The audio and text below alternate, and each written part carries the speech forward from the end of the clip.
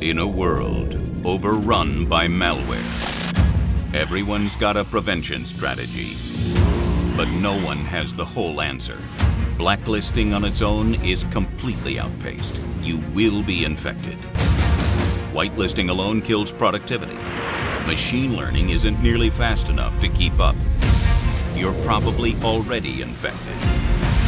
So-called micro-VMs slow you down so much, it almost doesn't matter if you're infected. And securing critical data through a public cloud? Really?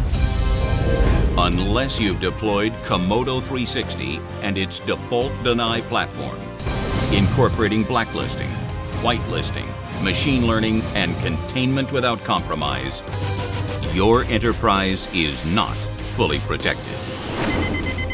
All malware starts off as an unknown file.